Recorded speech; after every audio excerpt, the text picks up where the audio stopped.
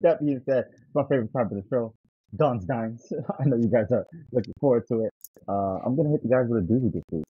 If you guys were the commissioner of the NFL, commissioner, you're Roger Goodell. Nick, you wake up tomorrow, you're Roger Goodell. Rudy, you wake up tomorrow, you're Roger Goodell. Oh my gosh. You can make one decision to make the NFL game better. Oh Lord have mercy. What would it be? Why did you do that? Why do you ask Rudy that? We're coming back to the 1960s if you're fucking with Rudy. They're going to be knocking motherfucker heads off. They're going to be crackbacking. Quarterbacks are going to be able to get hit everywhere. They don't care. You'll be able to DDT that motherfucker, jump on him. He said one thing.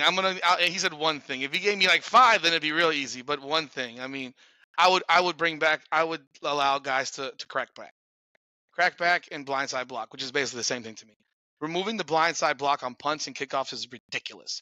Interception returns, like you literally, when you were a football player in the 1990s, hell, the early 2000s, you were creaming, foaming at the mouth to have that pick where you could go look for someone to blow up. People watched football for that shit. There's a video called Thunder and Destruction from the 90s I have on VHS. Like, the hitting.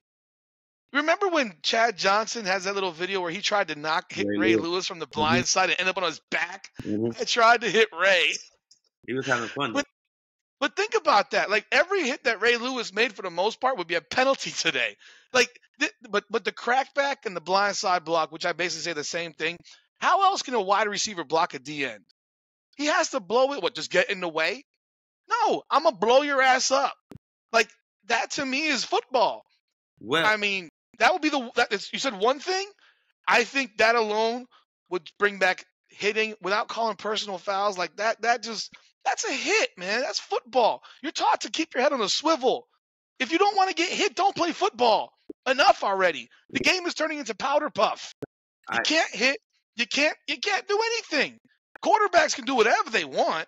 They don't have any fear of being hit. Patrick Mahomes, you on him. Oh my God, you hit me.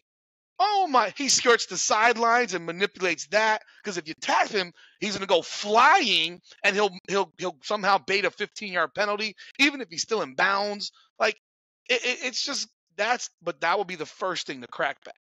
Okay. That would be the if that's the only thing I can do, crack back, blindside block. Boom. As a defense, a DB, I'm going to say fuck you, Rudy, because I don't want to get hit like that. But you would get to do that on an interception return or punt team. Oh my gosh, we get one interception a game. I get to do it one chance. One's better than 0. Now you can't do it at all. The offense get to do it 60 plays. No, I don't like the odds on that. If I went to a casino, I would not take the odds on that, because that is horrific on my end. But on my end, I'm just gonna tell y'all what I would change would be special teams. Bring special teams back to football, man. In the CFL, special teams is big. That's what makes the CFL so great to me in my eyes. People ask me what's the difference between the CFL and NFL, and I say there's not much of a difference besides the rules. The players, the talent is basically the same, except the trench is a little different. They're bigger, a little bit stronger than the NFL, but the CFL is more of a speed game. But the CFL, you cannot fair catch a punt. You get a 5-yard halo and you have to return it. In the CFL, you return kickoffs. You're kicking back from the 30-yard line, but the field is 110 yards, so you cannot kick it out of bounds or do this dumb little thing where they put their hands out and that never happened back in the day. Oh, you know what I'm going to do? But I know they're talking about all these injuries. I'm moving the kickoff back to the 25-yard line or the 20-yard line. I make it to 20. Just to make it interesting, so you can't just kick it out the end zone and you have to return it. And if you put it back there, they're going to get to return it, and you still get the offense to start at the 30, 35, and now you get more scoring in the NFL. So that'll be one of the things. Another thing, you said one, but these damn I said one. These damn quarterbacks, I'm tired of them faking like they're going down. Oh, you can't hit them. You probably can hit them. And you have to adjust your defense. You can't even get mad at your DN or your linebacker, because if they don't hit them, these quarterbacks are so big, they'll run you over. So if you don't go in with the intent of knocking them out, when they scramble, they will run you over. I got ran over by a quarterback. They are big, and I'm 5'10". Yeah, they're 6'4", 250, and they can't be hit. They are running 4.6s, 4.5s.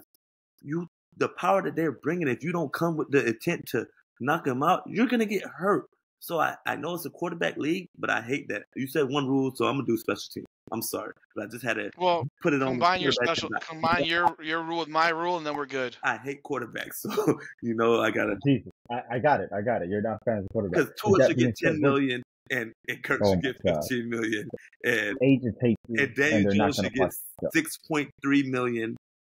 I hate to count their pockets, but yeah, going by how you play compared to other players that bring more to the team because they are better, like Saquon, who's the heart and soul of that team, who should be getting $30 million, but he doesn't because he's a running back, and running backs get crapped on because they are running backs and their lifeline is not that long. Well, pay them early then, because you're gonna use them up and then you're gonna throw them in the toilet after toilet tissue. So after you don't wipe, after you don't wipe them on your bum for forever, and now it got stains on it, now you're gonna throw them in the toilet and say you're not worthy. But you used me when you needed me, right?